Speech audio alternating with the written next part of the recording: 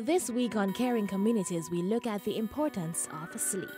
It is widely known that sleep is essential for a person's health and well-being, yet millions of people do not get enough sleep and may suffer from the lack of sleep. Sleep is a naturally recurring state categorized by reduced or absent consciousness, relatively suspended sensory activity, and inactivity of nearly all voluntary muscles.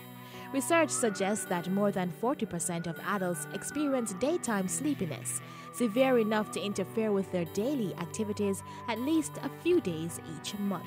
Research further suggests that 69% of children experience one or more sleep problems a few nights or more during a week.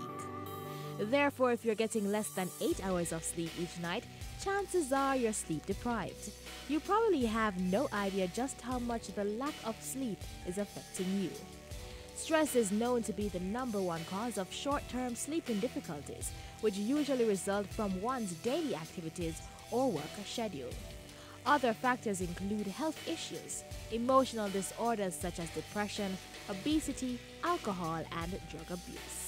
Drinking alcohol or beverages containing caffeine or exercising close to bedtime, following an irregular morning and nighttime schedule, and working or doing other mental intense activities right before or after getting into bed can disrupt your sleep. But with busy, long, and extremely hectic days, sleep may very well be last on your priority list. However, with a little effort and planning, you can get on track and avoid sleep deprivation. So let's make sleep a priority. Just as you schedule time for work and other commitments, you should schedule enough time for sleep. Instead of cutting back on sleep in order to tackle the rest of your daily tasks, put sleep at the top of your to-do list. You will be surprised how critically important it will turn out to be. And as you set your sleeping schedule, aim for at least 7.5 hours of sleep every night. Remember, consistency is the key. Do note, though, that while the quantity of sleep you get is important, it is the quality of your sleep that really matters. Some people sleep 8 or 9 hours a night but don't feel well rested when they wake up because the quality of their sleep is poor. So before going to bed, avoid caffeine and alcohol and find ways of reducing your stresses by replacing it with something pleasant. Everyone's individual sleep needs vary. In general, most healthy adults are built for 16 hours of wakefulness and need an average of 8 hours of sleep a night.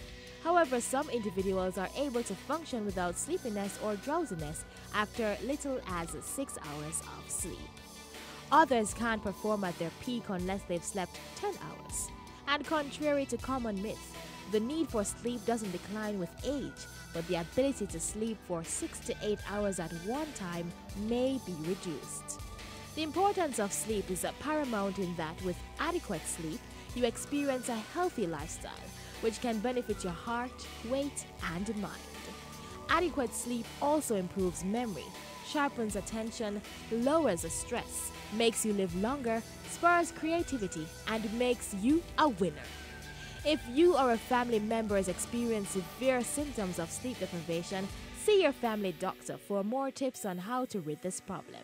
In the meantime, do contact the Ministry of Health or your nearest health center for more information on the importance of sleep or any other viral and communicable diseases. For solutions on your health and the community, I am Carrie Ann Thomas.